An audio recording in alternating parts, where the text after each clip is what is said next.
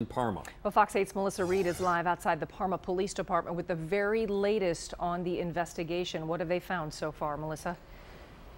Hi there, Tracy. Well, those suspected human skeletal remains are now in custody of the medical examiner's office. Now, who they are or how they got there in the first place, all still a mystery. This is still very in the early stages of investigation, but it was certainly a gruesome discovery for two teenagers as they went to a walk-in. It was an unsettling sight.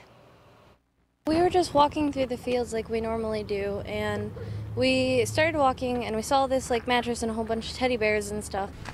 It was just after 4 Tuesday afternoon when 16-year-old Mariah Willing-Tesmer and 17-year-old CJ Pogozowski discovered something shocking behind the Toys R Us in Parma. Walking forward, saw the bones, and I was like, oh, that's a femur. And then walking forward more, we see the skull, and I was like, oh, that's fake, pick it up. But hidden in the tall, grassy fields behind the shopping center on Day Drive was suspected human skeletal remains. We're looking at it, and then I saw the teeth and everything, and I saw that it had all the silver things from someone probably had a cavity, and I was like, oh my goodness, this is real. The teens immediately called the Parma Police Department, who roped off the area from curious onlookers until the medical examiner's office arrived. Remains are too decomposed to make any type of preliminary identification as to age, gender, race, or anything like that. So medical examiner's office is here. They'll take custody of the remains, and then we'll go from there.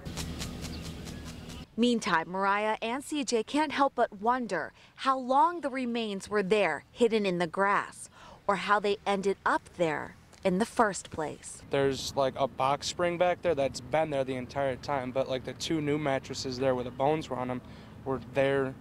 We were back here in the end of August and then in December and stuff in the beginning of January, and didn't see any of this stuff before.